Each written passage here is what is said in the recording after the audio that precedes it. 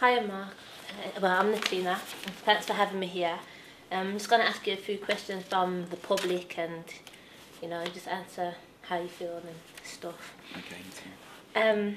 Having seen all the episodes, how do you think all the MPs have come across? Do you think they've come across in a positive or a negative light?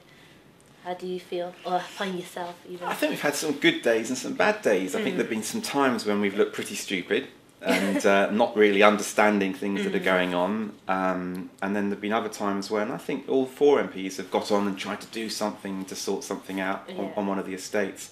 So it's been a bit mixed, really. And I think we've been sort of looking a bit silly in our tracksuits as well, to be perfectly honest. But trying to blend in, I don't think that really worked. But I think on the whole, all four MPs have had some good weeks and some bad weeks, one way or another. Okay.